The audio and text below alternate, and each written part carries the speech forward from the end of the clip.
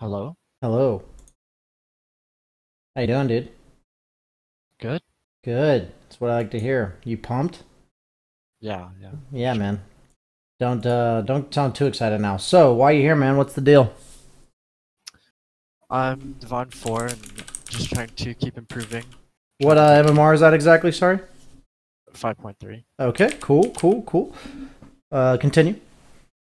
Just trying to reach Immortal and kind of want to know what I need to work on. Nice. What role you play? Position 1. Nice. Okay. And do you have anything in mind, or do you just want me to look at your games and figure it out from there? I have a PA replay of Nice. I feel like this game was a normal game for me, the way that it went. Okay.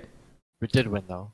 That's fine. You can always give wins. I think there's almost always something to learn from a Dota game, unless it's just a 20-minute, won the lanes, walk down mid, end game kind of mid, or end game kind of game. Let me go ahead and share screen with you.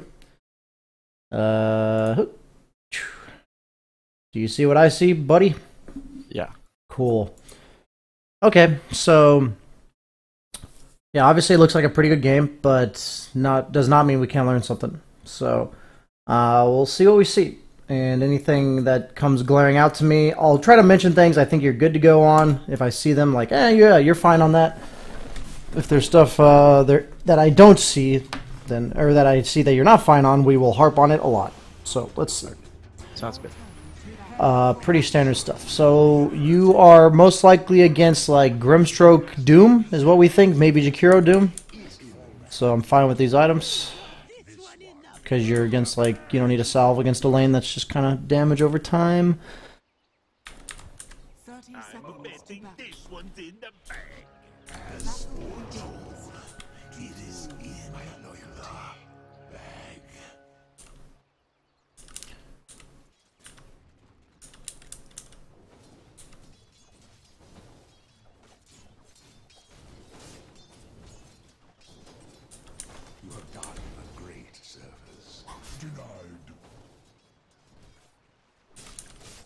Your aggro's good. Not too concerned about CSing on her tower, that kind of stuff doesn't matter to me. Like, if there's something glaringly bad about what you're doing, it would matter, but...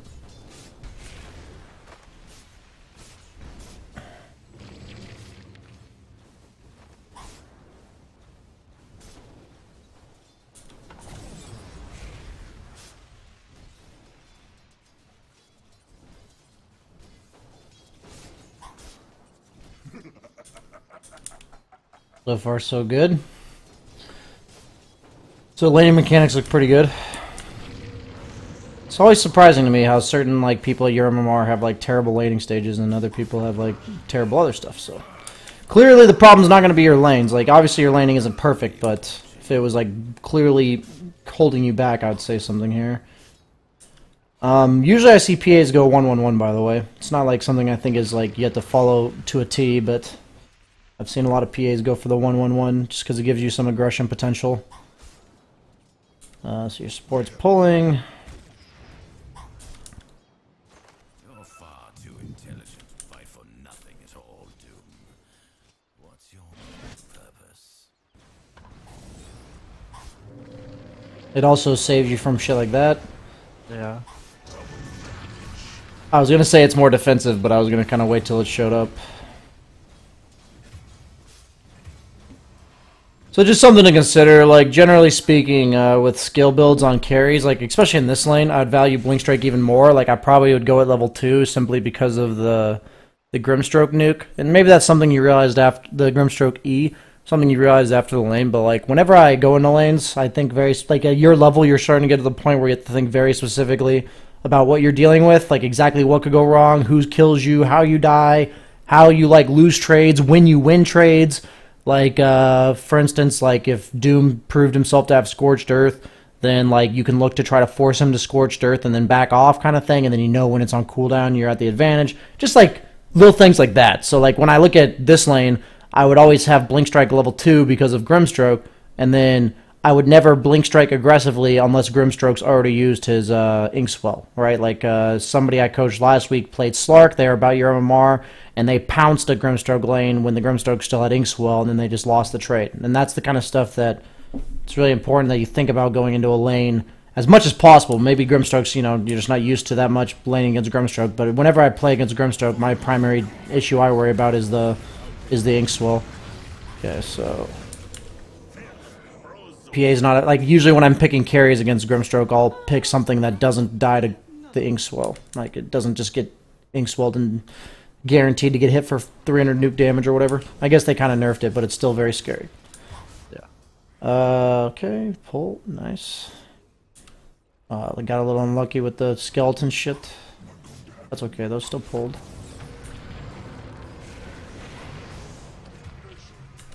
I was actually gonna say I wasn't sure how I felt about this pull, but I see what you're doing, so let me rewind. Let me rewind a bit more. So lane's pushed out. I guess this is actually okay. I feel like in this spot I'd almost always prefer a small camp pull, but since you think you're getting like tri-laned or whatever, it's probably best you just pull the lane back. Just because when you're doing this, you have to be a little bit careful of like you're giving the enemy team a creep camp, and like there's no way you're contesting them. So like if possible, I would have probably just went and stack pulled the small camp. Even though it delays the wave a little bit more, it's like the only time I really want to pull the big camp is when I feel like I can either control it or at least like heavily contest it. You know what I'm saying? Like when yeah, okay, cool. Don't need to explain any further than that. This is good. This was like the first point. I ended up just going to Shrine. I like panically used the Shrine. I felt like I should have just like if I just go top, it's like still so awkward. I feel like I should just stay here and like pull, right? But I feel like I just get dove if I pull. It's actually so awkward. So here's what I do, okay? So like let me rewind to this moment where you have to make this decision, right?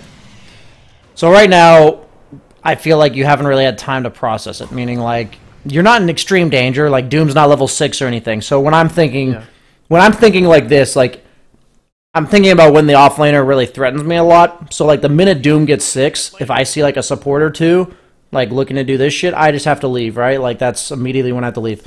But you're not in this spot yet. Your Doom's not level 6. So I want them to have to prove that they have a lot of resources here. So, like, if at this spot, I'm fine with what you're doing. Like, you see Doom, you know they're going to be aggressive. Why do we know they're going to be aggressive if they're any good? By the way, I'm just being clear. Catapult. Okay, cool. So, we know they're going to be aggressive on us. They are, like, good players, at least will always try to do this. So, like, I'm going to start creep aggroing defensively like you're doing. Like, this is important. So, I'd even try not to get hit by that, like even letting him hit you, but that's fine, whatever. So they're looking to dive you, but you use your Blink Strike on creeps, and we're all good. And you know there's 3 heroes here.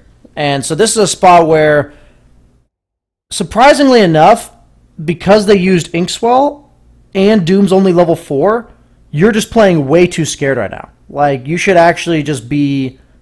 What I would do here is when your creeps get to their range, I'm forting my own wave, and then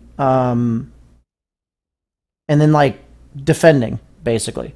And the reason why it's so important to fort your own wave is because not only does it like keep your wave alive under tower, but it'll also like mitigate the damage of the catapult. And that wave is really important to you because it gives you a blink strike out. Like that's what like you can juke them through the trees again. So what I would be doing is I would walk to like right here, I'd fort the creep wave, and then stall out. And the only reason you're allowed to do this right now is because their main source of actually getting you is like on cooldown. So like if he hadn't Inkswelled yet, I might be more hesitant to stay. But I think you're just overly scared. Like they used their shit, they tried to dive you, and they failed. So now like just chill. You don't have to do anything other than maybe dagger some creeps because you're still getting solo XP under your own tower when they have 3 heroes. So if you're not under a ton of threat to die, right, there's no reason to panic. And I know you heard me, or I heard what you said. So if this Doom was level 6 here, or like for whatever reason you're in a lane that's way more threatening, what do you think I should immediately consider? Like if I'm really threatening this lane right now? TPing out? Okay, and where would I usually TP? When I'm not... Bloodseeker lane? Yeah, to the Bloodseeker lane. So what should I consider about that? Basically, I look at my Sand King and I look at their Bloodseeker, and I say, like, if I show up here, am I ruining Sand King's game? So, like, I would beg to differ that if you had to, this would be a really good TP, and why do you think that is? Like if let's rule out the fact that you're not allowed to stay in your lane anymore. Okay, like in this case, I think you should have stayed because of the reasons I gave you. But let's say those reasons don't apply. Like you actually have to leave your lane. Why do you think going to this lane right now is actually really good? We have supports up there. We like, definitely will kill him. Okay, potentially kill him. So that's nice. But who's winning the lane? The Bloodseeker. Okay, so the Bloodseeker's winning. But has Bloodseeker hit a point where he's really strong yet? No. No. Like, yeah, I don't actually know the new Rupture very well. But the point is, like, if this was a level 5 Slark, for instance, same idea, like a very common hero you'll see this patch. It's really nice of you to show up in this guy's lane if you have to. Like, if you have nothing better to do. It's nice to show up in his lane when he's level 4 and the Slark's level 5, because, in this case, a Bloodseeker, same thing. I'm just giving you a more common example. You'll see this patch, probably. That's really nice, because the Slark's not strong enough to deal with 2 cores at the moment. But he also doesn't want to leave. Like, Bloodseeker and Slark are heroes that don't want to rotate. You know what I'm saying? They want to just sit there farming for a while. So, if you know that, the way I always try to think about it is, if I was their carry, what would I want to do? Like, when I, like, review my own replays, like, and I'm watching, like, this is a hard decision to make, the one you're in right now. This is, like, stuff that I'll still mess up. So, like, occasionally. So, it's, like, one of those things where your goal is to get it right as often as possible. So, in this case, like, I just look at their carry. If this carry was, like, a, level 6 Slark, level 6 Bloodseeker, level 6 PL, or whatever, like a very hard hero for you to deal with, then it makes it a lot less likely that you'd rotate. But let's say, I'm just doing this to cover our bases to help you out, because this is a question you had, and you made the wrong decision here, so we might as well talk about our options. So, let's just say that's a carry you don't want to show up to their lane. Where do you want to stay in your own jungle in this case, really? With this type of thing going on? Like, do you want to stay here? Probably not. I'm Probably kind not. of just getting a free tower then. Yeah, so our options are... I'm going to try to describe this. So, if they make this big of a commitment to your lane, you want to try to get something out of it. So, the only times you're not going to get anything out of it is if your off lane's just getting absolutely demolished, your mid lane's losing, like you just lost all 3 lanes, pretty much, is when you should get nothing. So the way I look at it is, if I see this type of thing, and I don't want to stay, so I first have to ask myself if I want to stay. If the option's yes, because we already decided in this game it was, then you have to stay.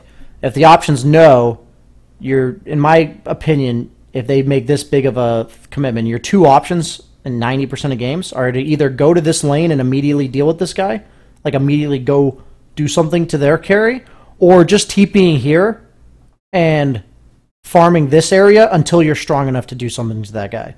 So, like, maybe you're a carry that needs 6 first. So, or like PA's case, like, her 6 is nice, but it doesn't, like, make her way stronger kind of thing.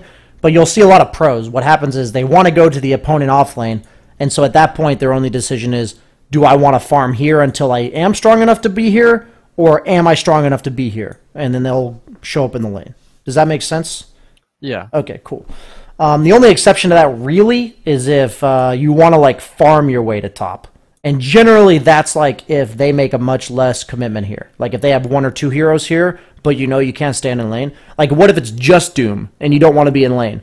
So, in that case, maybe you just walk your way while farming to your way top. Okay? That makes a lot of sense. Yeah, cool.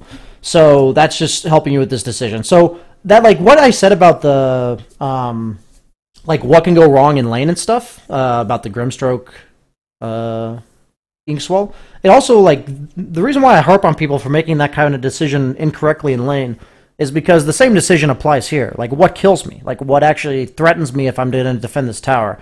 And so, if you had thought about it that way, like, if he has no Inkswell, think about it. What do they actually do if you just walk away? You know, you don't have boots, I guess, so that kind of matters.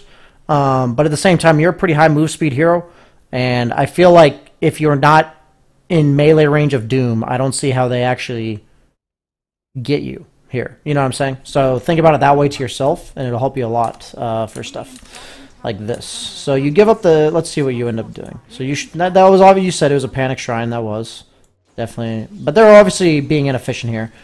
So the reason why it's big that you don't leave when you have to... Or, sorry. the reason why it's big that you don't leave when you don't have to is because if you had left, suddenly maybe they take your tower with 2 heroes when they shouldn't be able to, right? So it's nice that you should, if you're not sure, I usually stay and see what happens. Like, I usually make the mistake of staying too long rather than leaving, just for the sake of understanding, like, if you leave, it's hard to know what would have happened if you stayed. So I try to be very confident in whether or not I should have stayed. And the only way to find out if you're not really sure is by staying, in my opinion. So that's the way I've learned.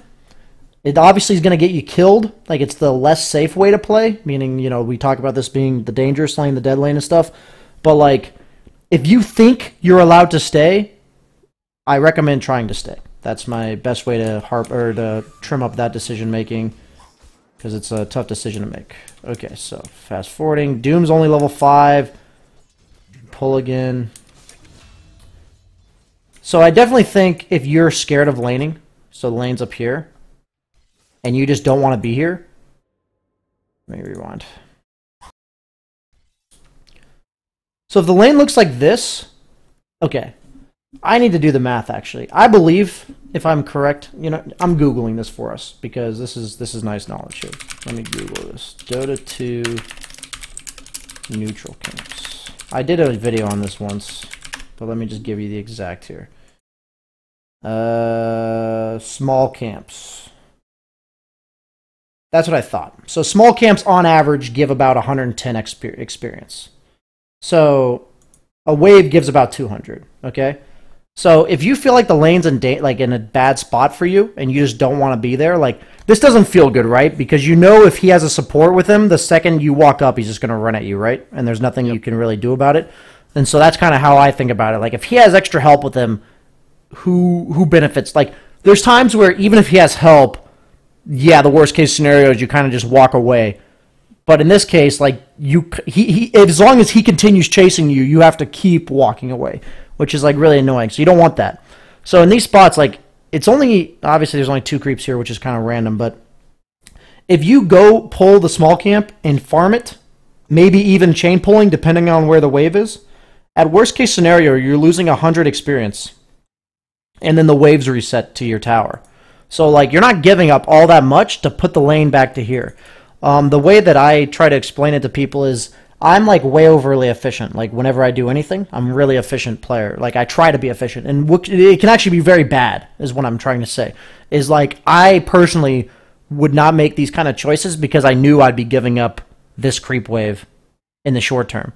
But what I've seen, like, from time and time again from people that I've played on teams with and from own experience of learning from it, is if there's a problem, it's worth giving up a small amount of farm, gold, XP, whatever, to fix it, and then you'll feel much better. Like, it's just way better. Like, it's way better to give up this 100 experience and put the creep wave back to your tower than it is to try to milk this much experience. Because if you die 1 out of 20 times doing this, it's just not worth it. Like, it just isn't. Like, it ruins your game sometimes to die in these spots. So rather than having 1 out of 10, 1 out of 20 of your games get completely ruined, you see the lane look like this, you just go pull the small camp. Okay. If you don't understand that decision, or you're not 100% positive on your own decision making on that one, that's something I had to watch better players do. I just had to watch. That was the only way. I had to watch them make this decision themselves and see how often they would go pull the small camp. It's very common for carries, once their supports leave them alone, to have to pull their own small camp. Like, look at what you're having to do. Wouldn't you have rather just pulled your small camp and then not have to deal with this anymore? And, like, yeah, you could try to pull this big camp on Radiant. It's kind of nice, but at the same time, like, this happens a lot. So, like, the small camp's still very reliable to reset the lane. You're not doing it as much for the farming of the small camp. The small camp farm's nice. You're just doing it so the wave comes under your tower. And then what that does is prevents this from happening. So why does pulling the small camp prevent this from happening? Do you know? I don't know. So what happens is, I'm going to rewind for you. Like, I'm telling you right now, you're getting dove because you didn't pull the small camp at 8:10. So what happens when you pull the small camp is, does the small camp kill your wave? No. So what happens is you effectively delay your own wave from getting to this one by, what, 10, 15 seconds? Something like that. So what happens is their wave doubles up. your wave gets delayed, and then they meet each other right here, underneath your own tower. So you have a creep wave that's meeting theirs out underneath your own tower. So then what happens? Do you know? Say it again. So they have a double wave, or like 6 creeps or something, 5 or 6 creeps, like a little more than one wave, that meets your wave under your own tower, because you single pulled. Okay. Okay, so try to follow me. You now have 4 creeps or 3 creeps from your own single pull, depending on the camp, that now come back to the lane late, okay? Like you delayed them. They're still there, but they're coming late, right? So now that they come late, they meet these creeps plus like 2 of these creeps plus these 4 underneath your own tower. And so what happens is your wave is now killing theirs underneath your own tower. So what happens to the lane equilibrium? It'll push out. It'll push back out. Yeah. Guess what happens when the lane's pushed out? I get dove? You don't get dove.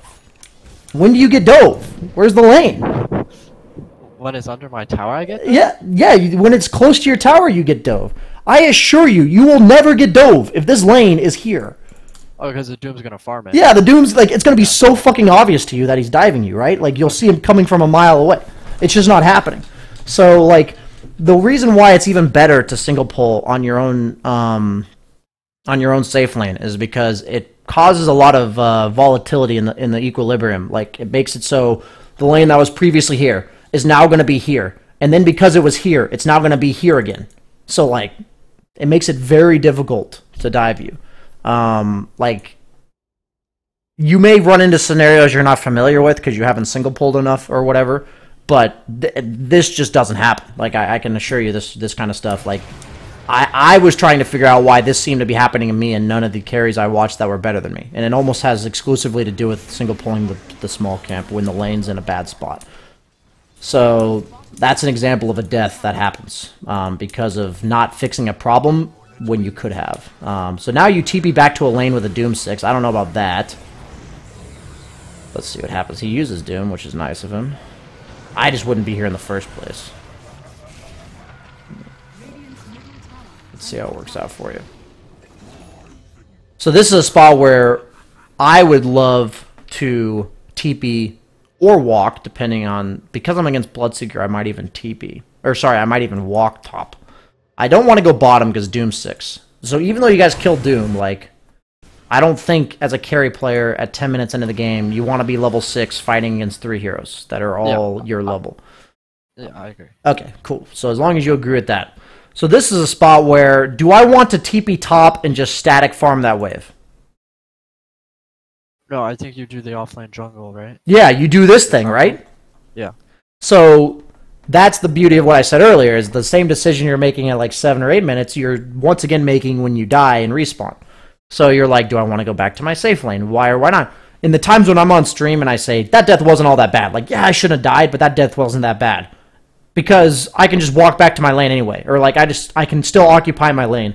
The deaths that are like really bad, or like even more costly, is like when Doom was level 5 and you died. Because now he's level 6. And if you go back, it's just not good. You may not die again necessarily like this, but you're not happy with going back to that lane. So it's made even worse by that death that you had. So those type of deaths are more costly than the ones where, you know what I'm saying, where sometimes you die and it doesn't change anything about the lane. It's not like good, but it doesn't change anything. So this is a spot where I'm making the decision now. I don't want to go back. So we've established that because of this, right? We've established that. If the enemy team's any good, not only is Doom going to have level 6, but they're going to have supports with him because they know he's level 6. So they're going to show up to his lane because they know he's strong. And then... OD is not really a mid laner you gank for, so that's kind of out of the picture. And then, so now you're stuck with this lane, and as we talked about, you decide whether or not you want to go static farm the lane, or you want to farm near the lane. Because the reason that this is nice is if you farm here, and you see this shit happening bottom, you immediately run top and say, Sand King, I'm behind you, if Bloodseeker's here, let's go. Like, that kind of thing. That's the kind of stuff you can say, because you are both strong enough. Like, he's not going to solo kill the Bloodseeker, right? But... with you two combined in his epicenter, I'm pretty sure you can at least force people out of this. Like, you can force them here. And so one of the strong things about why I would so what goes into my decision to TP or walk here? if you want to fight bottom, maybe. That's If you true. wanna- That's true. something So like that. if Doom is 6 and I TP here and force a fight on Bloodseeker, and the fight's happening like right here, and Doom TP's top, how do I feel about that? You could just farm the offlane jungle and the SK could go bottom. Okay, so then they push your tower because Jakiro TPs, then what? That's pretty bad then. Okay, how about we walk top, do the exact same shit. If Doom TPs, we just TP back to our nice safe lane here. That was not safe because Doom was there. So then wouldn't you always want to walk then? Because they could always do that play, right? Yes and no. So, like, I don't know how to explain it better, but you have no threat on Doom. Am I right? Yeah, that's correct. But he threatens you a lot. So in that case, you should behave like this. There are games where you actually threaten the offlaner, even though he also threatens you. Okay. So, like, I don't know how to explain it, but, like, if the Doom were to TP top and you were... Okay, now I don't want to say Doom, because he's, like, a bad example. If it's, like, Brewmaster that TP's top or something, and it's, like, a hero that if you force him there and you're a Slark, doesn't mean you necessarily want to fight him, but is he going to, like, dive you or anything? No. No. So, like, you don't mind bringing him top, because that means it's stopping him from pushing bottom, but then you'll stay top. Do you see what I'm saying? Like, you have no desire to be on the same half of the map as Doom. So if you have no desire to stay on the same half of the map as Doom, you don't want to TP somewhere. And that's... After these 2 sessions I'm doing, I'm literally talking about teleport scrolls. So I might use this as an example. Like this matchup. It's really important to think, like, the impact you have towards each other. Towards each core. Like, how do I do against this guy? How do I do against this guy? How does this guy impact my decision on diving or not? Like, certain times, like, if I'm against OD mid, for instance, like, the opponent has an OD, am I all that concerned about trying to dive the opponent with, like, a Jug or a PA or a Slark or something? I mean, he's probably not going to TP. He's not going to TP. He's a fucking OD. And if he does TP, if I, like, I just have to play around the fact that I'm not going to get Astral. So I can't let him TP in and Astral me, right? Like, that's all I have to prevent. So, in that case, what if they have a puck mid, right? Then I'm way more hesitant to dive because they have a puck. So I don't want to... Last thing I want to do is, like, if I dive and I'm in TP coil range of a puck, I'm probably dead. So I, like, and that's an insta-cast, like, long-range spell. She has lots of chase. Like, I'm not going to dive nearly as much against a puck. So I'm giving you an example for teleport scrolls. Like, I don't want to use my TP scroll to get anywhere against a Doom. Because, or a Bloodseeker, really. Because if it's a Bloodseeker and I force him to rupture... What if I'm really strong against Bloodseeker as long as he can't rupture me? Like, let's just say that. And he ruptures me right here. I could just TP right here. Like, because I plan to stay there, but because he doesn't have rupture anymore. And now that rupture is a longer cooldown, right?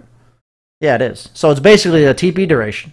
TP cooldown. So, like, if he were to rupture, if I walk top, he ruptures me, I can actually just TP to my own tier 1 and resume playing that lane. Because his only threat on me is because he has rupture. You see what I'm saying here? All these things go into my decision making. So, like, Yeah. there's a lot of factors, right? And the thing is, you're 5.3k. Usually people around your tier or higher know enough about Dota where if I ask them the right questions, they can give the right answers. So now it's a matter of what happens is if you start asking yourself these questions every single time you get in this scenario, you'll start processing things quicker. It's important to know when you saw those 3 heroes being aggressive on you bottom, what are your options? It's and, like, go through the chain of options. Like, I'd rather stay here, so can I stay here? No? Okay. Like, or, like, that case I would look and see their carry. Like, if I look and see their carry and it's a carry I can't really lane against, that makes me less likely to want to go top. If it's a carry that is like Monkey King and he's missing, I'm probably going to leave because he could just be bottom already. And if he's already bottom, I'm not going to have the option to leave later because he's on top of trees and he'll see me and shit. So, like, that's something to consider. And it's like all these things. There's so many questions to ask yourself in these regards. If you start asking yourself the questions, it becomes second nature the second the time. Like, every time my wave's up here, I, like, innately ask myself if I want to pull. Like, am I okay with the lane right here? Like, because if I'm okay with it, then I'm just going to do my own thing. But if I'm not okay with it, usually you only have 3 or 4 seconds to process that you're not okay with it. Like, by the time, my goal would be that you would eventually first step would be that you think you should pull and you're like 2 or 3 seconds late. And then next time around, you're not late. You know, like that's what happens for me at least. I'm always a little slow with my decision, and then once I get it down, I'm faster. So let's go ahead and fast forward. Sorry. I harped on that subject, but it's a big subject.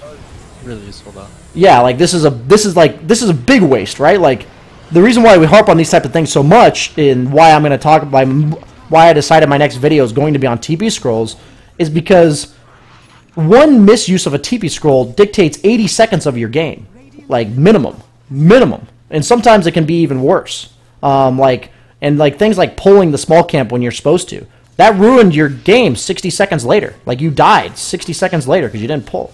And that's just things where people don't see the impact of, like, they just see themselves dying underneath their own tower, and they don't see, like, why it happened.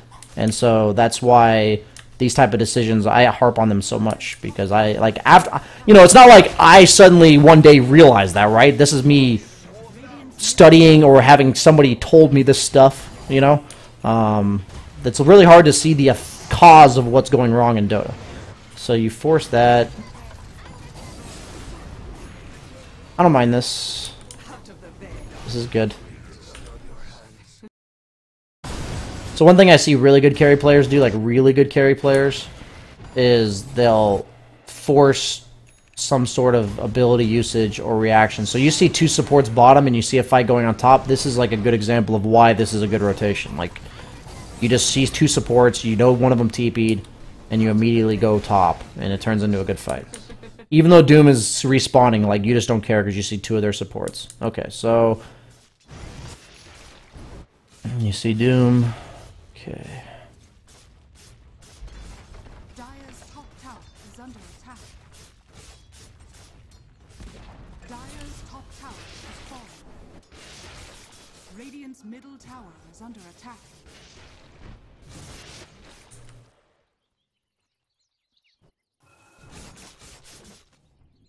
Dire's middle tower is under attack. Is this an X-Sword Invoker? Yes. Okay.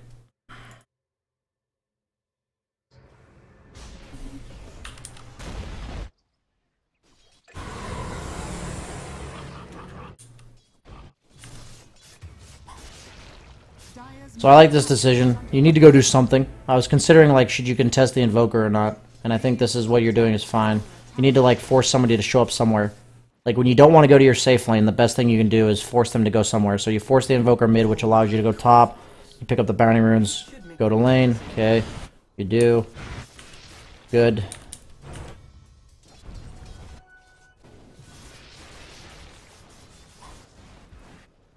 Radiant's bottom tower is under attack. Radiant's bottom Dire's middle tower. No problem with what's going on here.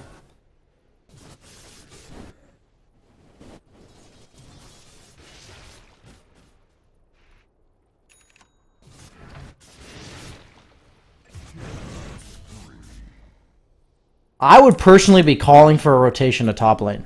It's a little bit tough for you to be confident in this kind of decision, but you see a lot of shit going on bottom, like constantly in the last like 5 minutes. And the reason why I was like kind of deliberating with myself, like this whole time about like how I felt about this Invoker top, is I'm like, yeah, he's Exort, so he kind of threatens solo kill potential on you.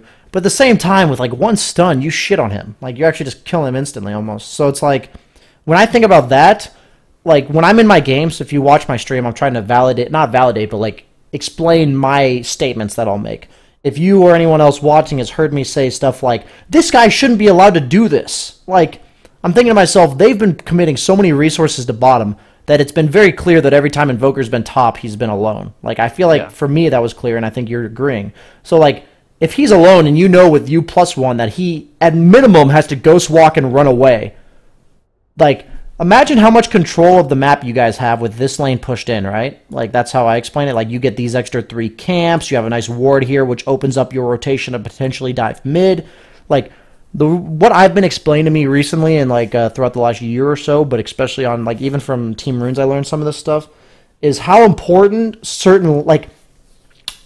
Okay, how do I explain this? Okay. One thing I learned very recently was how important it is. Let's just act like this tower is gone. So let's act like it's 20 minutes into the game, 25 minutes in the game. Both tier 1s mid have been lost. And this will help people understand why tier 1 towers are so important. So like, if we've taken their tier 1 and they've taken ours, if the lane's right here, how do they invade your jungle?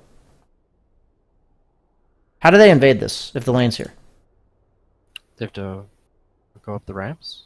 They have to like go this way. They have to smoke. What if the lane's just right here? They could just walk. They can just walk. So like, what about you invading their jungle? What if the lane's right here? How do you do it? I can just walk up. If the lane's right here? Well, I mean, You have to go like specifically this way, right? Side ramp. Yeah. So if the lane's up here, what about invading this jungle or this jungle? Like, I can go anywhere. Like, I can walk through mid lane and decide where I want to go if the lane is here instead of here. So, like, basically what I'm trying to say is that where lanes are on the map has a massive impact on who controls it and, like, what parts of the map are safe. Okay, so, like, when I look at this lane, if it's here, all of this is safe. And you can potentially go mid because you have this ward. But with the lane being here, none of this is good. Like, this ward doesn't actually do anything if the lane's here. If you think about it. Right? You see what I'm seeing? Yeah. Okay. Yeah, I do. So, in these type of spots, like, you need to start thinking about the impact of you against this guy again. So, it's the same idea that I came up with. Like, I felt uncomfortable about this Invoker being allowed to be top. And maybe the first time it's fine. But I think at the bare minimum as a carry, what I've learned is you have to demand things. Like, if you think they need to be done. Okay? So, I look at this and say, this Invoker shouldn't be allowed to do this. Can I get one top? And so, you need to know. So, the discipline that I don't always have that is ideal is you need to say, this guy's not allowed to be here. And if your teammates don't show up, what do? You have to play accordingly. You have to play accordingly. And that's something I don't do the best job of. Okay? So, if they do show up, though, you kill this guy and boot him out. But you need to know why that's important. So I'm just trying to explain to you and everyone else how important it is that this lane's here rather than here. Okay? And it's the reason I gave you already. So every lane, like, lane pressure is what decides the game, honestly. Like, if you understand lane pressure better than your opponents, you will win 90% of your pubs. I'm not exaggerating. Like, if you understand it way better than your opponents, and I can tell you that people in your bracket do not understand it, okay? They don't. So it's like one of their biggest issues. And I didn't understand it up until last year or so. And I was 7K. So if that says anything to anybody. If you understand how important it is for each lane to be in a specific spot, that'll help you a lot with making your decisions on, like, calling for what you need, calling for wards, calling for help on ganks. You see a meteor. I think you just go on him there, by the way. I think the only reason he threatens you is because of, like, tornado, meteor, sunstrike. I think you just blink. He just go invis? What? Doesn't he just go invis and walk away? So what's the negative impact if you do it? Like, what happens to you? Oh, I guess nothing. Okay. It's like 200 mana. Yeah, that's 200 mana. That's, like, what he has to do, right? Yeah. Like, think about that. That's something I never did either. So it's funny to me because I'm hearing myself, like, 2 years ago or some shit. Like, I'm just like, doesn't he just walk away? And it's like, well, yeah. Just watch. Like, I think one of the best players at doing it is actually Matumba Man. He's, like, from the carry role. Matumba Man and Ramses are, like, really good at this. Like, they just know when a guy can't do anything to them. They're not, like, planning on getting a kill. They're just, like, make him use his abilities to defend himself. And then he has half mana. And what if a fight breaks out and now that guy has half mana instead of full mana? Or no Ghost Walk cooldown. You know, something like that. Random times it pays off. Force people to use their own shit to defend themselves. So, like, you should be calling for this Ogre. Like, you guys should just run at this guy. This Ogre may not even have detection, but even then, look at this lane, right? Same idea. You're allowing this Invoker to solo push this lane. I've been on stream a bajillion times and talked about how we lost a game because we let a support defend this lane. Okay? Like, this lane is the dead lane. Like, no memes. This is, like, they are not supposed to be able to defend this lane with one hero. Like, they are not allowed to do that with these heroes. If they have a Puck that's unkillable, or an Ember that's unkillable, then that's some stuff you sometimes just have to play around, and sometimes you'll have to 4-man gank them or whatever. But this guy has no business being allowed to defend this lane alone. Look at what he's allowing his team to do. If you allow one guy to defend this lane, you have no idea where Doom is, and the other heroes are allowed to group up. So, like, it makes it way harder for you guys to play the game. Your entire game is made difficult because this guy's allowed to do this. And you need to understand that, like, the way the dead lane concept and everything I'm trying to approach to you guys with it is, look at what you're forced to invest in your own safe lane. And look at what they're investing. And this is not good. Like, it's just not good. So, the best way I can explain it is, like, every time somebody's defending their own safe lane, think about how to prevent them from doing that. Some games you can't. Some games you need certain items. Some games you're just so far behind you can't stop it. Whatever. Like, the point is, in these type of games, it's very important to recognize that you can stop him from doing this. Like, just tell your ogre to walk at him with a stun. What happens if if you force 2 TPs from these guys? Great. Back off, right? Like, Yeah. like, that's great. That's actually really good to just force some TPs. Suddenly, there's no pressure here. So, like, you're a hero that doesn't relieve pressure down here by going there, right? Like, that's not really what your hero does. Your hero forces pressure here, and so that relieves pressure here. Does that make sense? Every hero is different. Like, Anti-Mage is the same way. Usually, Slark, for the first 15 minutes of the game-ish, will relieve pressure on his own safe lane by being there, actually, because he's really hard to gank, and he can push out the lane himself, and he knows where the enemy team's wards are, so they're not going to, like, find him underneath a ward in his own safe lane, that kind of stuff. Slark's a hero that will stay in his safe lane as long as he possibly can, almost all the time. So, okay, so you're going to farm top. About this entire thing is, I need you to understand how important it is that that top lane gets pushed. And since your ogre was there, it's like super convenient. But look at what's happening bottom. I assure you, if that top lane is at their tier 2, this kind of shit is not happening. Do you see what I'm saying? Yeah. So if this lane is at their tier 2, and you're here, and you see this, what are your choices? If this lane's here... If I'm at the shrine. Yeah, and you're like where you were. But you actually wouldn't be there, sorry. This lane's pushed in, and you're like here. The tower. You could potentially trade the tower, right? Like, that's your choices. The point here is because you're not sufficiently pressuring this lane. When you looked at the map, what were your choices? Either fight bottom or, like, farm jungle. Yeah, farm jungle or fight bottom. And then in that case, you're not a potato, so you chose to fight, right? Like, that's... Yeah. You're not going to farm... Like, I knew, like, the second I TP'd, I was like, this is, like, so shitty. Okay, so, I need you and everyone else to wrap your head around this, okay? Every time you're in that spot, it is because you pressured lanes improperly. Okay. It is the 2 or so, like, sometimes it can honestly be 5 minutes. Usually it's like a minute or 2. It's the minute or two leading up to that you played the map incorrectly and you allowed a lane to not be pressured. That's literally what it is. Like, that is what it is. I've been lectured on this way too many times by teammates that are better than me. So, like, if you as a carry are forced to make a decision you don't want to make in an even-ish game, we're talking like you're not down by 12,000. You know, like you're not in a game that's just a nightmare. If you're in an even-ish game, it is because you could have pushed a lane when you didn't. That is why. So in this case, remember how I'm harping on this invoker shit top?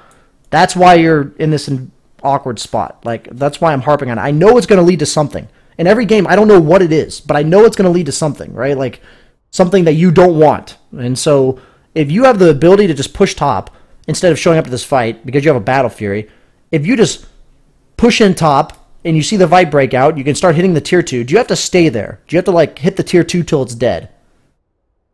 No. No. Yeah, you can just kind of back off, see what they do. If they stay together bottom, you can like farm these 2 camps in the meantime, right? That's all you have to do. You can just farm these. And if you see that they stay bottom, then you clear the next wave and you hit the tower 3 more times. And if they don't show up, you hit it more, right? But like eventually one of them has to show up top. In the meantime, you're potentially getting a free tier 2 and you're pressuring a wave and you're killing creeps. Like, you're getting a lot of farm. So, but like, if you don't have this choice, any player in your spot, if they're not like raging or whatever, is just going to show up to this fight, and it's not something you want. Maybe the fight goes well, sure, but like that's not a spot you want to put yourself in with a PA with a Battle Fury. So we're going to fast forward. So I like that you walk out of base. Surprisingly, doesn't happen very often. For all the reasons that I mentioned earlier, why I'm happy you walked out of base. So you see fight going on bottom. I will emphasize one last time that the only reason fights continue to go on bottom is because you are not pressuring top. Radiant's structures are fortified. Force this guy to rupture you. You saw everyone bottom. Blink on that guy.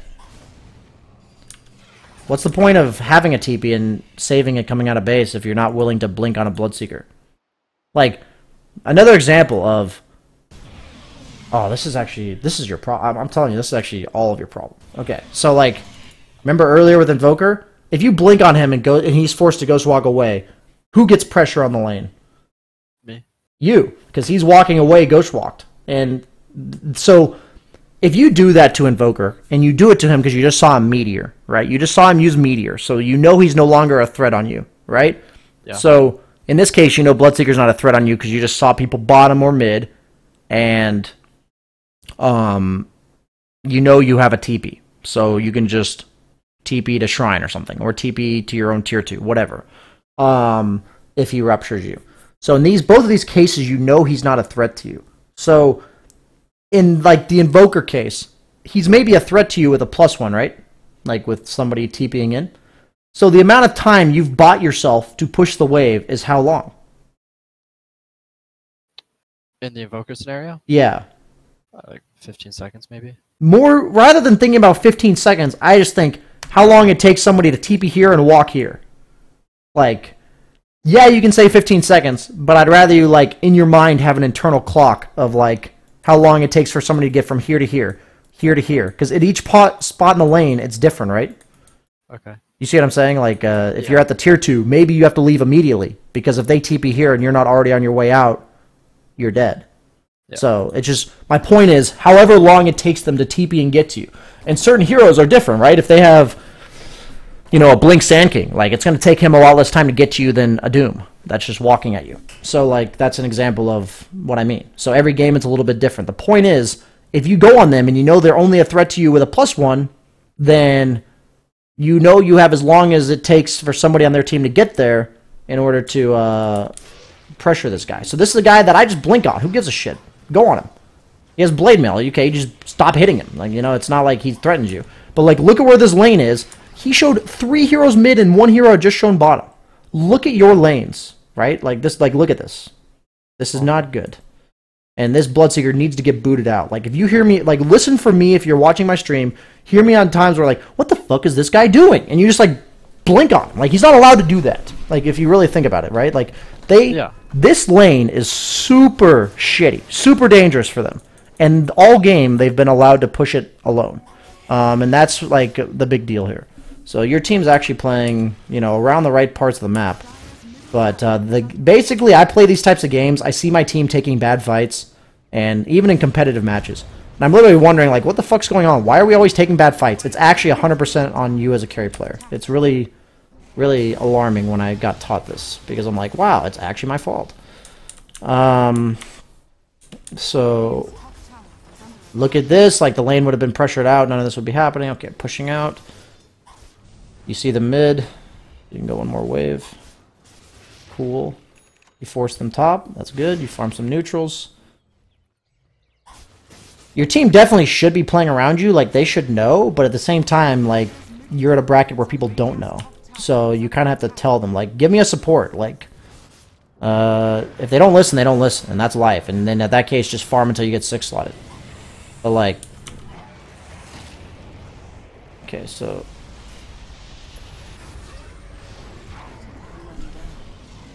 I'm trying to explain this. So,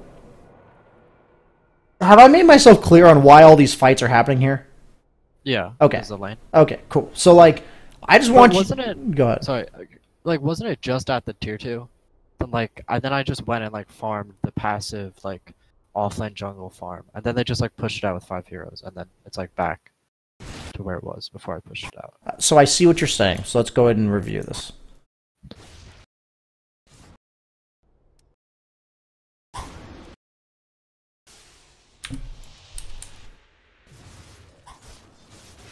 So you see 3 mid. You see the Doom TP top. You see them coming towards top.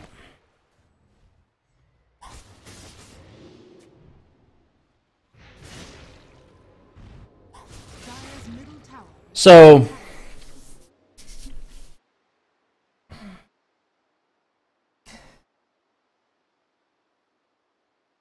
No, this is actually such a hard subject to teach. I haven't really worried about teaching this before. Okay. How do I word this? So what you did up until pushing the lane was correct, right? Like, that was good. Yeah. So, when you were allowing one hero to defend this, while 4 heroes were showing bottom, why was I saying that was so bad?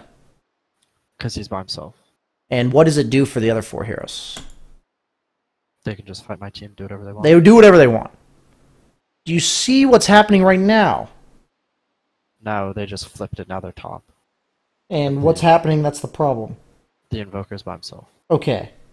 So, what did you do wrong? I should run at the Invoker now, as opposed to fighting them top. And as opposed to what? Fighting them top. Oh, hitting neutrals? Yeah! Okay. So, like, the problem that you guys in your bracket, I mean, even people in my bracket face, is they do what you did. They see the enemy team do this. Like, you're not going to push top, right? So, you're not going to push top because you saw Doom TP. You saw, like, 3 heroes walking through a ward to top.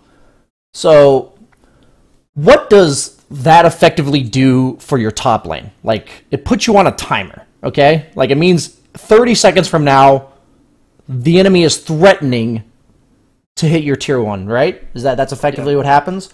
So, in that type of spot, the enemy's telegraphing it too, right? Like, they're not being secretive about it. They've shown you. And this is the kind of stuff that can get punished so heavily, it's ridiculous, okay? Like, this is the kind of stuff that I like, that if you do this in my bracket, they're feeding. Like, they're actually going to feed if you walk 3 heroes through a ward and the other guy is walking down the lane like they're doing. Because what that says to me is, okay, so they're threatening top. So if I don't want to lose immediate map control, what do I have to do if the enemy team is threatening a tower? What were they doing here? What did I have to do when they were here? You had to pressure top. I had to threaten this. So what do I have to do when they threaten this? Push up bottom. The opposite lane, whatever. I have to threaten something. I can't just let them group up and say, do what you guys want. Do you see what I'm saying? So you get this opportunity. Let's check this out here. So you saw this happening. Right here, you know your tower's on a 30-second pressure. You know that, right? Like, this is when you know, okay? Like, right this moment. Because you see this guy had TP'd, and you see there are 2 supports walking to the top. So, are you going to be able to get to bottom soon enough to pressure? No. And if you were to TP bottom, couldn't they just, like, TP Bloodseeker +1 and kill you? Sure. So is bottom an option? Not really. No. Not for me. Not, I mean, but for the most part, not for your team either, because nobody on your team is going to be able to pressure that. Like, who else on your team pressures towers? Nobody. Nobody. So, like, now that option's removed. So it's mid, right? Like, that's what it has to be. It has to be mid, right? And that seems reasonable. By the time Doom gets here, can this lane be at their tower? Yeah. So, if I see Doom in top lane and 2 heroes walking to the top lane, what am I thinking about anybody on their team that steps foot in the mid lane? You kill them. They should be dead as shit, okay? Like, to 3 heroes. Like, your heroes are there. Like, they are there. Like, they're already pushing the wave for you. So, like, in this case, if I'm the guy pushing the wave, I just need this guy to show up here. So I'll sit, like, in good players, like, if you go to high enough tiers, people know this shit naturally. Like, they don't have to be told. Like, the times where I'm telling people to do shit that I get really frustrated is when I'm like, God, you guys should just know this. They're like rank 100 or something. And I'm like, I shouldn't have to tell you this. Like, I'm pushing mid, and they're grouping top. Like, why are you, like, what? Yeah. And, like, but you're 5K, so, like, these are the type of advanced things. Like, these are hard things. These are hard. So these are the type of things that you actually have to get better at. So the main message I want to give you is when the opponent is presenting themselves with a threat, it is imperative that you immediately threaten them with something yourself, because otherwise they just group up and do whatever they want. That's the big deal, right? When we're talking about bottom, the only reason there's an awkward fight is because you're not threatening top. When they're threatening top, the only reason there's an awkward fight is because you didn't immediately threaten mid. Like, and your role in this, in terms of, like, buying detection or whatever, like, what items you buy, how you play the map, that it all comes into this. Like understanding, who threatens who, like who shows in lane while who's the plus one. Like generally, I would say that, what OD's doing is kind of bad. I feel like this should be a support with OD pushing mid and your Sand King playing off map so that your Sand King's like a threat. But he's just going to do this. And like this is really bad too, what your supports are like. But why is that happening? Why was Sand King showing mid? Because the wave wasn't pushed. Because OD's not. Right? Like you said the wave wasn't pushed. And the wave's not pushed because the guy that's supposed to be pushing it isn't pushing it. So I can show you all 5 players on your team fucking up at once. Like I can show you it. Like it's happening, right? Like this guy should be pushing mid. You should have pushed top like you did. Sand King should be playing off map here. You two should meet right here, and anyone who shows up mid just fucking dies. Like, and you may say BSJ, they have a ward and a sentry here. Okay, so if they have a ward and sentry here, and they see you and Sand King walking through it, are they grouping up as 4 top? Nope. If they do, they lose the tower. Like worst case scenario, like yeah, they lose tower, right? And they trade. In that case, like you'd much rather trade this for this. Like that's just a way better trade for you guys. So the point is, like, your team's not always going to do the right thing, but you need to do the right thing. So even though it's not perfectly executed, since you're in 5K, if Sand King walks down mid pushing it and you TP here, if you walk here, and I'd probably walk this way because of the people you saw. I'd like walk this way, not this way. And if you walk that way, even more so, you saw that Doom TP top. So if you force him to go somewhere else immediately, you know he's walking, and you know it's going to be very slow. So the benefit of you pushing this lane and forcing them to be there is that a minute they TP, you can go somewhere else, and then if that guy wants to show up, he's walking. Like, if you TP here and a fight goes on here, isn't that super bad for your team generally? Like, if you TP here. TP top and the fight's bottom. Yeah. Yeah, I can't be there. Yeah, right? So, like, why not do the same thing to them? This guy just TP top. Why not force something here? Like, that's the... Put it yourself in their perspective. Like, if you force something here, this guy immediately has to do this. And guess what's even better about that? You have a ward that shows the path that he would have to take to get to you. So then it's, like, super obvious. And if they do that... So, here, I'm just playing this out for you. This lane's going to push in. You saw this guy TP top. So, like, the point of applying pressure here is that you force someone to show up here. Okay? So, what forcing someone to show up here does is it makes this area safer, right? Yeah. So, but it's not good enough for you to force them here and then just like TP bottom and let them take this tower because, like I said, you're not going to get to this tower before they do. Right. Because you're doing it as a reactionary thing. So the natural progress that you'll see players do, force TPs, walk to mid, force the collapse on mid, walk bottom, push it out, TP top, recycle. Do you see what I'm saying? Yeah. Okay. Because what's going to happen is, by the time you get bottom, you'll push the lane into their tower, and then this lane's going to be at your tower again. Because you let them push it out. And then you TP to it, and then you resume. Right? And so the idea is, if you do this and you're pushing in this lane after you force them back mid, their 2 choices are to chase you bottom, or to go back top. So if they chase you bottom, you immediately TP top. If they don't chase you bottom, then you just keep pushing it. And if they choose to take this, then guess what you're threatening? Yay, right? Yeah. Like, you see what I'm saying? It's all about constantly threatening something. Because if you're not threatening anything, the other team just does whatever they want. So let's go ahead and play this out. This is something I have not taught on stream before, so... Oh, this is super useful. Okay, so... Now you're in an awkward fight top. So the beauty of these type of decisions is...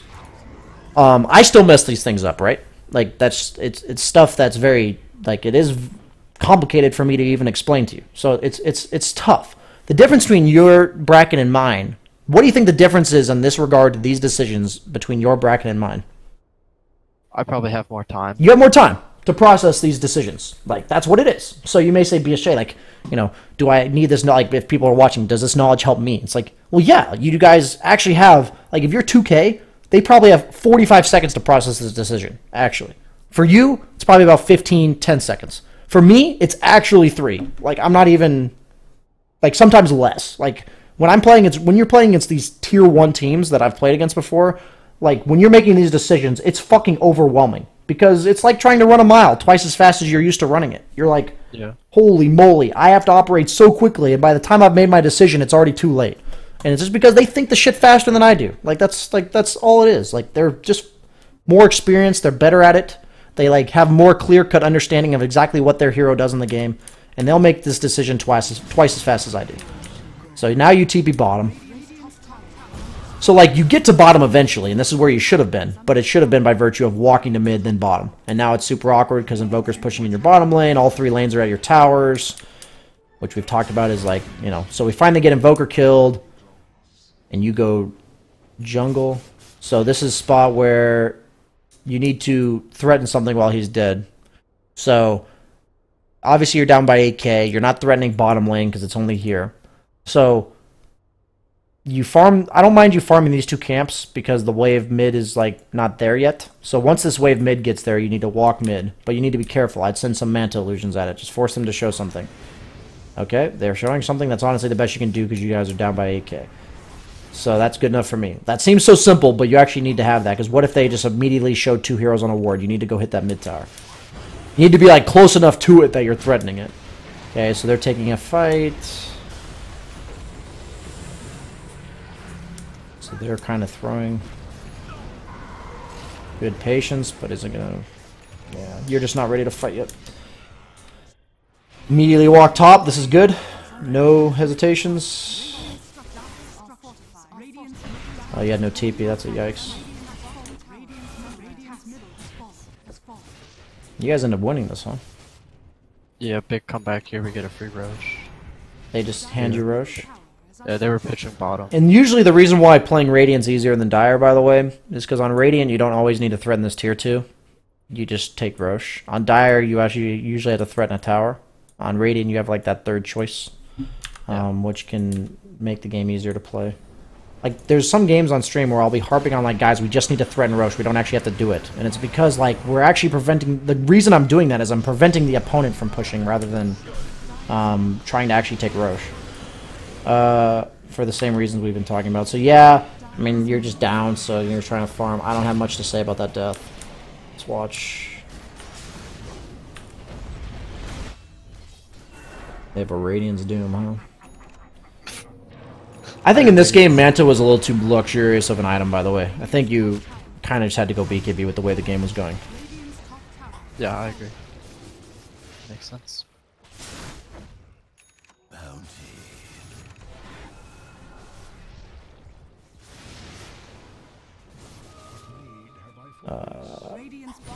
So they just show bottom and give you a free rush. And you guys take a fight and turn it, I guess, in your own base? Yeah, it might be PB energies. Yeah. Okay, so to give you the maximum out of your time, we got about, I believe, 15 minutes left. So, do you have another game to watch real quick? Yeah, I have a Slark replay. Cool, cool. So we'll try as much as we can. Usually it's overlapping points. Like, usually if I have a player, they'll make the similar mistakes every game. It'll obviously look a bit different on every hero. And that's important for you to understand. They're not like it's the questions you need to ask yourself. Every hero is different. Certain heroes apply tower pressure. Certain heroes apply Roche. Certain heroes apply kill pressure.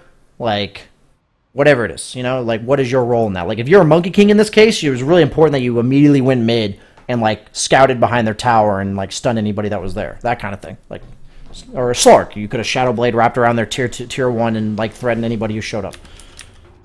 Very, you know, as Terrorblade, you're the guy walking down the lane. That's setting up for somebody else on your team to do that. Okay, so let's see. You're against Axe, Dazzle, maybe Undying. I think it's Undying this game. So in this game, I'm waiting to level 1 because I would consider Pact level 1 against Dazzle, but against Undying Axe, I definitely want my passive. So we see. I think we saw both. So in that case, I wouldn't level Essence Shift yet, but I'm ready to level Essence Shift. Okay, I see what you tried to do there. Thought was there, it's fine.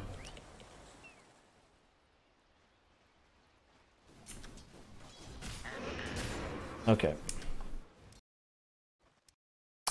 Every hero is different. How many games of Slark do you have? Just give me an idea. Total? 50 or 60. 50. Okay. So, did this guy spin? He did spin. Okay. So, the way I look at this is when you have a low HP range, like when your range is in front, right here, as Slark, what do you think is probably the best option right now, rather than trying to deny this creep? Just hit the axe. Just hit him. Like, especially, should you be trying to draw creep aggro or not trying to draw creep aggro? I mean, if I do draw creep aggro, then the creeps won't hit it. Yeah, Well, and that makes this creep stay alive longer, right? Yeah. So it allows you to hit him more. Yeah. So, like, whenever this happens, like, I would immediately start hitting him right here. And if he levels spin, okay, give it to him. Back off. Like, he leveled spin, and your Willow should start hitting him. Like, if she doesn't hit him, then so be it. Like, she's supposed to hit him. And the second he kills the wave, like, you should be hitting him again. Just every hero is different, right? Like, Slark and Huskar, you should hit the guy more than you look to deny. What happens eventually is you'll hit the guy enough that he'll be forced to back off, and then you'll get the deny, because he's forced to back off. Obviously, Axe is a little bit different, but I would beg to differ that if you're outside of a creep wave, I'm 100% sure. If you're outside of a creep wave, like, your creeps weren't hitting him yet, you'll win the trades if you're hitting him with Essence Shift on. Like, you'll win the trades. So it's like, that's something you have to gauge, but like I know from Slark experience. But in general, with heroes like Slark, Huskar, Monkey King, Ursa, it's generally just better to hit the guy than it is to try to deny. So just think about it that way. It's something that immediately comes to mind. With PA, that's not really the case. So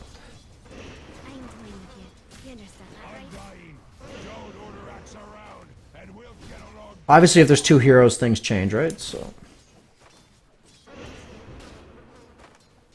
never level Pounce level 1. It's actually so game losing. The only lane I might level it against is a Grimstroke lane that I have no intention of hitting anybody. Okay. I did it once recently and I was like, yikes. Lost the lane because of it.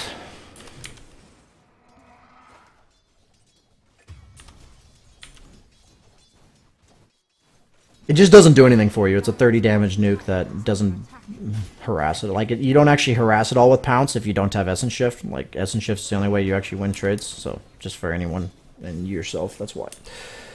Okay, so, pretty standard.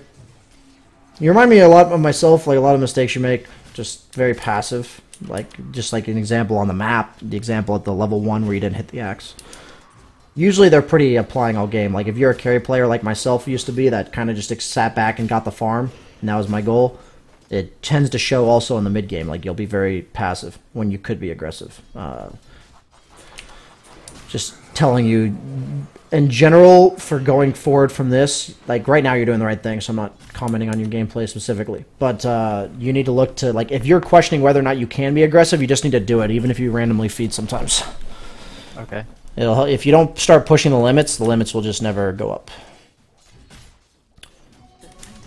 So if you like have some friends you'd party queue with or something, like it might help you in the short term to do that. Like if you don't mind losing MMR to do this, it's fine. But I'm just telling you, if you start trying to play more aggressively than you're used to, it'll probably result in a short term loss of MMR. Because you'll just feed at times that you normally wouldn't have fed.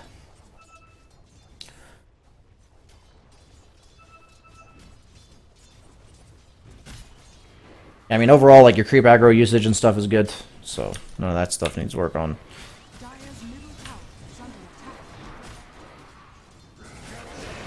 Like, I feel like if I were to put you in a lane where you're supposed to just play passively and creep aggro for CS, like, you'd do fine. Like, you'd do very well. But, like, I also feel like if you're in a lane where the only way you're ever going to win it is by hitting the guy 20 times at level 1, you'll never win that lane.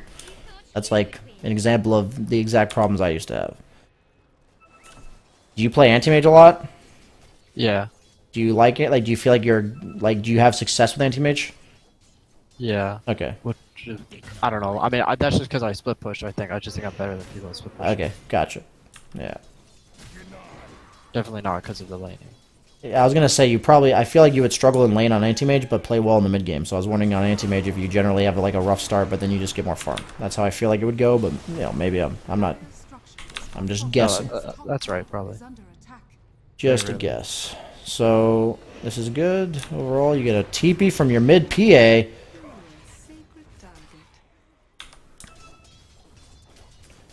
So this is a spot where, do I want to lane against Axe? No. I probably would have even just packed these creeps. Like, I would have killed the creeps as soon as possible. And then I see here that he's not here. Okay, we packed. Cool, cool, cool. I just want you to be in the right mindset that you have no desire to lane against Axe. So you get your treads, you go to the big camp. Cool. So, like, if you had packed that first wave, this is an example of something where you would have killed that neutral creep. Like, it seems so small, but you would have been to that neutral camp 1 second earlier. Like, it's just such small things. Like, it's a sense of urgency, but you see it there paying, like, you know, it shows itself. So, okay, moving on. You see them fighting. You don't really want to... I wouldn't really show up to this, so you push the wave. Nice. Okay. That's good.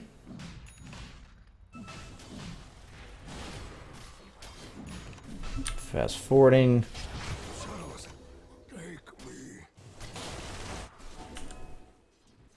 Okay, good you didn't farm that camp. I don't mind the stack. I was gonna harp on you if you farmed it. Because you know what your role is when you're not wanting to farm, like when you're not wanting to contest the offlaner, right? Just defend the tower? Yep, just defend the tower. Good shit will happen if you defend the tower. So, let's see here. Walk down lane and pact it because you're safe. Good.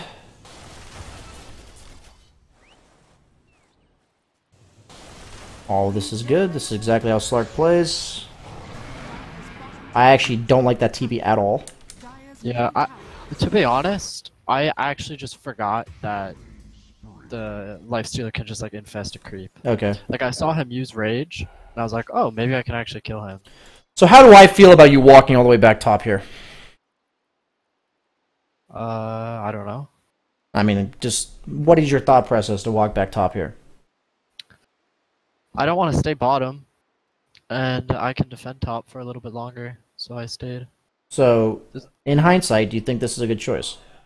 To walk back top? Yeah. Yeah. Okay. I mean, I need you to have some confidence in your decision, right? Yeah, this is really good, actually. So, like, remember how I said that was a bad TP bottom? Yeah. 90% of players I deal with, even in your bracket, they make that bad TP, and they just accept it was a bad TP. It's the same idea as when your lane was bad in the first game, and I said take the brief sacrifice in order to fix things, where you just single pull it and fix the lane. Same idea here. Just because you TP'd wrong does not mean you should stay there, right?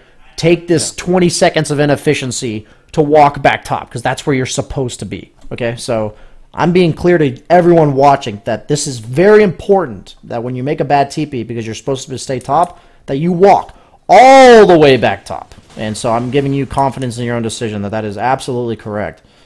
You do not accept that the TP was bad and you just stay bottom. That is false.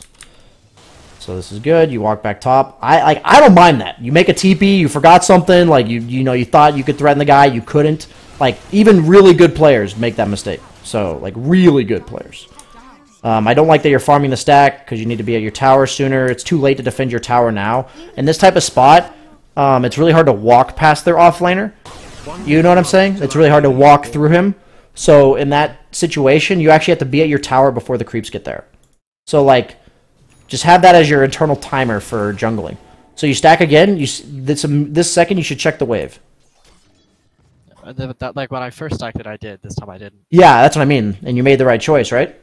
Yeah. So just be consistent. You know, check your wave. Same thing. You see them bottom, you know you're allowed to be there, but now you're too late to get to the tower. I do this sometimes. But as you go up in MMR, it just happens less and less. That's the goal, less and less. You can make these mistakes. It's just like, you know, you did it once this game instead of twice. Like you did it once correct and once incorrect. You're actually just losing a tower because you chose to farm the jungle camp. You're actually walking back top though. So you could have lost that tower. You took like 800 damage on that tower because you chose to farm a jungle camp 5 seconds longer than you should have. That's just an example. Okay, so other than that, I'm fine with everything. Lifestealer shows up in your lane. Does he threaten you? No. Let's rewind. Did we see Axe? We saw Axe, right? We did. Okay, so why am I checking Axe, by the way? Why did... He's my threat. Okay, so like, would Lifestealer threaten me if Axe is off map? Yeah. Okay, so that's why I'm bringing this up. Same idea here. Don't let this guy push your lane in. He doesn't threaten you. Walk back. Push out the lane once. That bounty rune will be there. Like, to be frank, if you walk here and you see him walking over to the bounty rune, just go get it. If he's pushing the lane, then you push the lane too. Because you'll go get it first, right? It's just an idea of like the same concept that I'm rehashing on Slark. Think about your threats. Like, don't let them just push lanes. It's very important. These guys shouldn't be casually pushing lanes. Okay. So, re-emphasizing there again. That you're giving this guy tower pressure on your own safe lane while his team is showing bottom.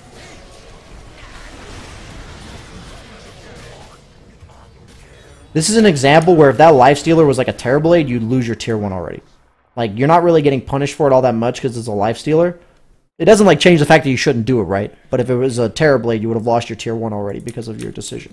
Like, showing up to this fight is perfectly fine. My emphasis is take care of your duties top first, right? Like, kill the wave, then go to this fight. That's all I'm harping on, to be clear. Okay,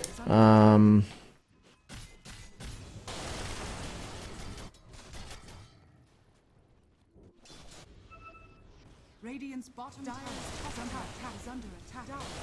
Radiant structure. Radiant's bottom Radiant's bottom tower is under attack. Radiant's bottom tower. Dire's middle tower is under attack. Dire's middle tower. yeah, you definitely needed to have a TP on you there. Not saying you needed to TP, you just needed to have one. Because if you have a TP, aren't you just willing to hit this tier 2? Like, aren't you just willing to hit this if you have a TP?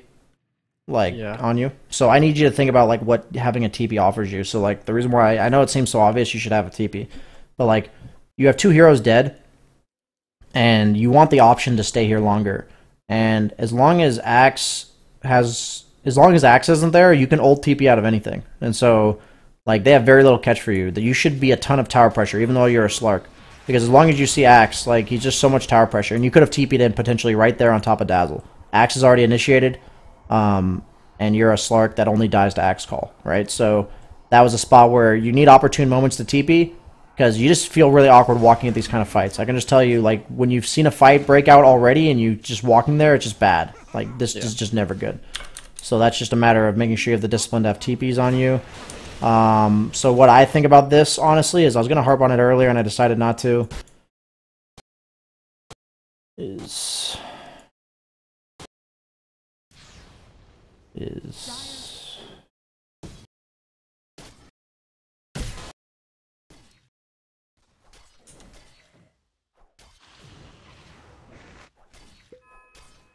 You see 2 mid, you see Lifestealer top. Is Axe a threat to you alone?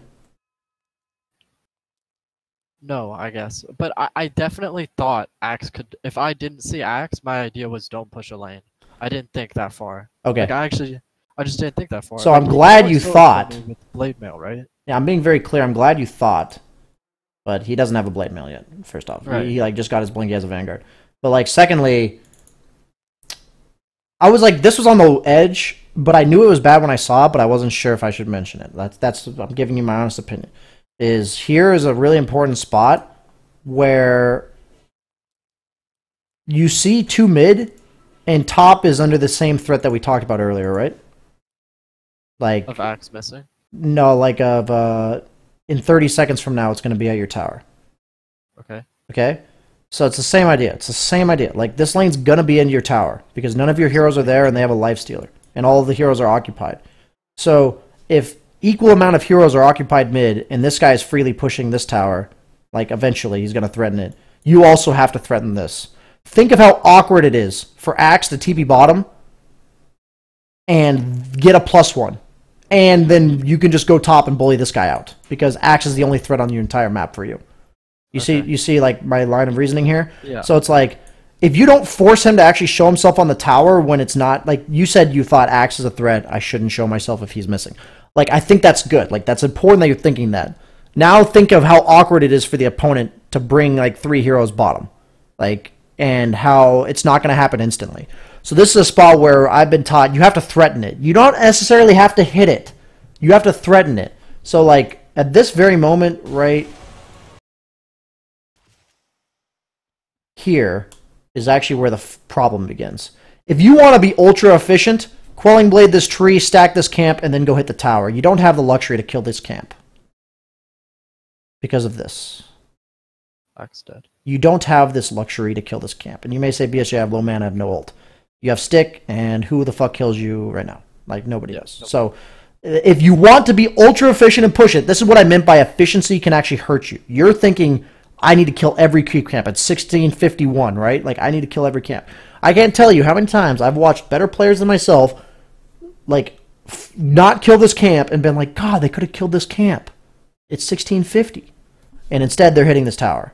And it's like, what I'm saying is over efficiency can really be bad. Like, it can be very bad. So, overall, like, something you'll probably notice in your games over time is you're taking way too long to get towers. Like, so the fact that you chose to do this instead of hitting tower then leads to you doing this, which then leads to just nothing happening bottom. Okay, and it just feels bad. And so it takes you like 2 minutes extra to get this tower. And it seems like such a small thing, but like in that 2 minutes, a lot's going to happen. Like even this guy just walking down top lane, them setting up an infest gank on your top lane. Like they're even honestly being a little stupid about this in my opinion. I don't think they need to do this.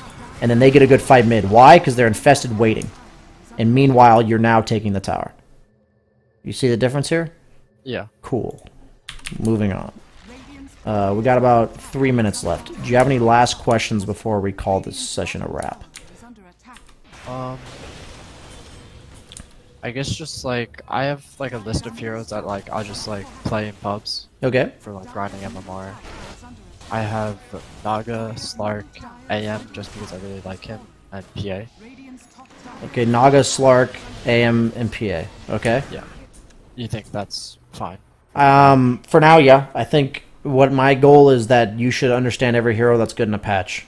So, I give myself like 1 or 2 mulligans, meaning like if there's just 1 or 2 carries I can't stand or just really bad at playing, like overall in the entire game, like fine. Like you can tell me you just can't play Slark for the life of you, whatever. The point is like in every patch, if Jug's the most broken hero or whatever, you should be able to play him. If Naga's the most broken hero, you should be able to play her. Right now, I'd say PA, Slark, Naga, and AM is a fine kit of heroes. But like if a new patch rolls around, you know, you need to be able to play whatever those are. Okay. That's my example I'm giving you. Like, don't be locked in. Like, I'd say 5 heroes a patch is good for someone around your bracket. Like, if you're trying to climb and you're trying to get better at these overall game concepts, I think 5 heroes per patch is fine. But eventually you'll have to learn more. But I think, like, prioritizing, like, limiting your hero pool and learning the stuff I'm telling you now is better. Okay. I think that is better. So, just once again, the highlight I have from this session is emphasize lane pressure. Like, a lot of it has to do with being there before the pressure's there. So, like, notice how I said this lane was impending doom, right? And then they made a move, and then it ended up working out mid. In the other game, I told you about this lane being pressured towards you. This lane being pressured. It's all telegraphed. Like, players in your bracket will give you more time to figure it out than they should. So, the point is, start thinking about it now and realizing if the lane's pressured, you have to try to do something. Like, if there's absolutely nothing you can do because you're down by 15,000 gold or whatever, so be it. But I'm saying in an evenish game, you have to be able to do something.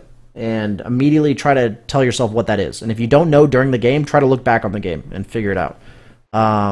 So I like that you're thinking about Axe, but also, like, imagine if Axe is forced to TP bottom off his respawn. This is a spot where if you had just threatened this tower, and then by the second Axe respawn, you back off, you're gonna know 10 seconds from now where he is, and during that 10 seconds you're gonna be farming these 2 camps. If he goes bottom, you can immediately run mid or top, or TP top, and if he's not bottom, you just take the tower, right? And then you'll have taken that tower already before this fight breaks out. Maybe you've already wrapped on mid, and at that point you're there. Like, it's not a coincidence when really good carry players are just at fights at the right time. It's like the stuff that led up to the fight that makes them there at the right time. So, yeah, any last questions, man? No. Cool. I feel like that was a good session. So, hope Yeah, you have a lot to work on. So, I'm going to prioritizing lane pressure, I think is or prioritizing threatening objectives will be like what I put on the caption of this Slark PA. Okay, cool, man. Thanks for signing up, and I'll see you around. Yep. Thank you.